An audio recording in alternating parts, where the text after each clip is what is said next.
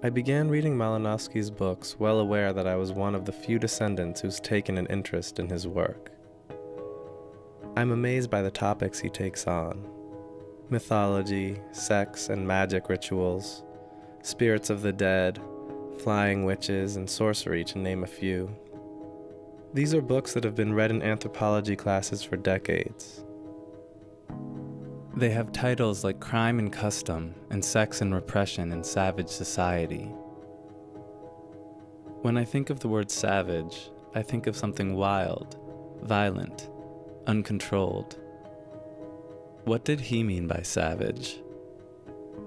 Is that word just a part of the daily vernacular of that time, or is Malinowski saying something more?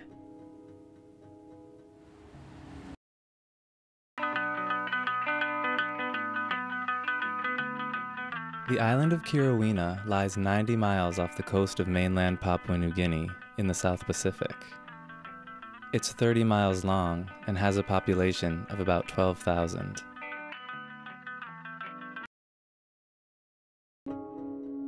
As I read the diary, from page to page, I don't know how to feel about Malinowski. On so many days, he's a racist tyrant, and I'm shocked and disgusted with him.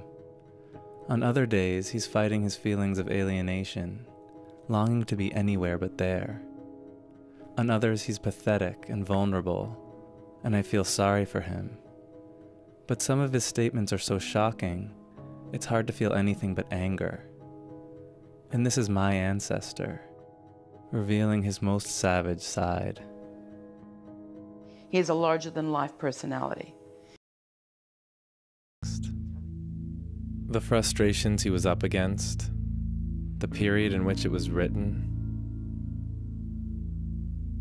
But it's hard to include their statements because I feel like that lets him off the hook. There is a relentless honesty in the diaries.